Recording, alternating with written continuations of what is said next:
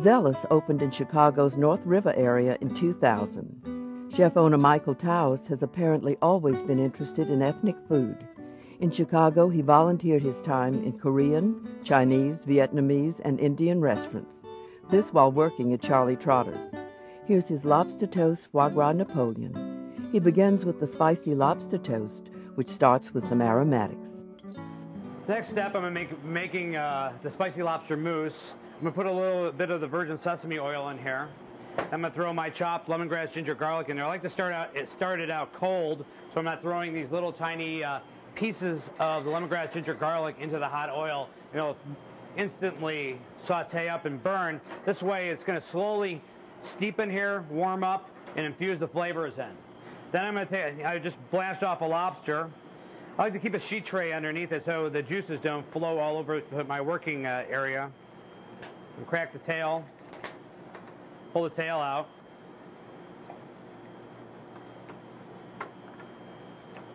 You use the claw meat also. We're going to chop this up into some really nice pieces. See, that's all I need to do. Warm it up, infuse the flavors. We're going to let that cool off. Chop up our lobster meat. Just put this in a little bowl to let it cool. We're going to add this great flavor into the mousse. Okay, now we're going to get everything into our food processor. I like to use a little bit of salmon because it's a kind of a nice neutral taste, and it has a nice consistency in my mousse. A little bit of rock shrimp.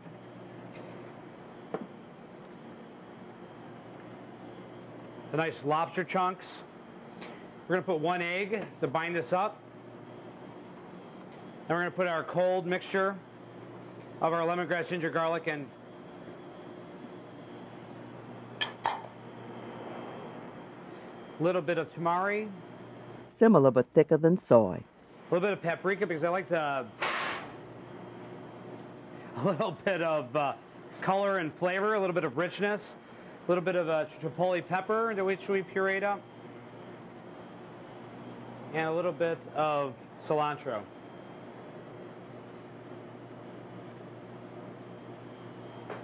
And we're going to puree this up. I like to get the mousse going a little bit before I add all my cream, because I want this really tight and really thick. So the more cream you add into it, the thinner it becomes. That's it. We have a nice mousse, which we're going to spread onto our brioche for our lobster toast. A little cornstarch. He starts the tempura batter to coat the toast. Some flour.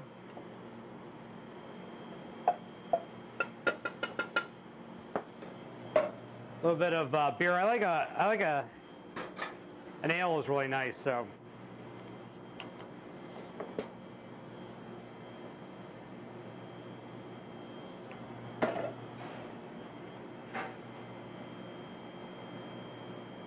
Some egg whites. Then some fresh cilantro.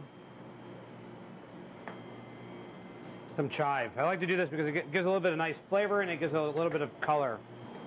And a shot of tamari.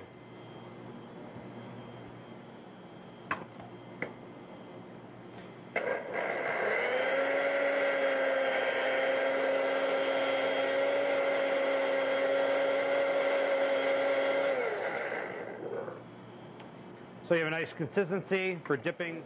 Okay, we have a little bit of a Hudson Valley foie gras from New York. We're going to heat up our knife a little bit. I like to heat it up so I can get a nice smooth slice on it.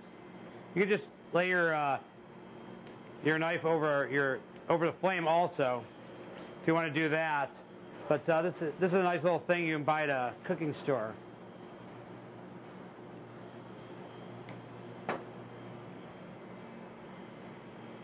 That way it goes right through the foie gras, like butter.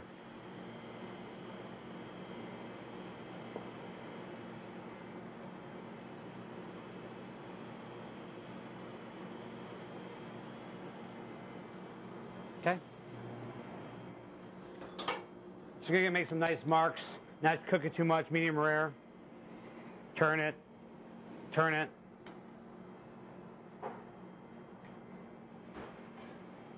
Do a nice flip, nice flip. I'm gonna cut the brioche this side. Then I'm gonna take a little bit of the spicy lobster mousse, just like you do an Asian shrimp toast. Get a nice amount on there. We want it really rich. Little palette knife.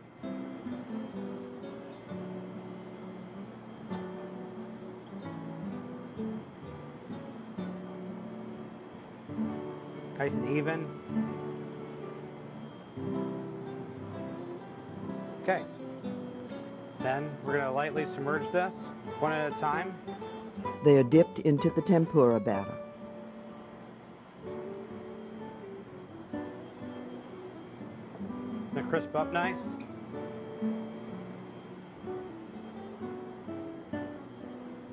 See, it has some nice color from the herbs, a little pink from the paprika. So then we're going to take a little bit of the pineapple vinaigrette, which we put into a squirt bottle. Put a little bit in the center, just have a little extra. We're just going to give this a quick cut because we're going to do a little piece. Maybe I'll take this one too. So we take a little piece of foie gras, a little toast, a little foie gras with a little bit of bull's blood. And there we go.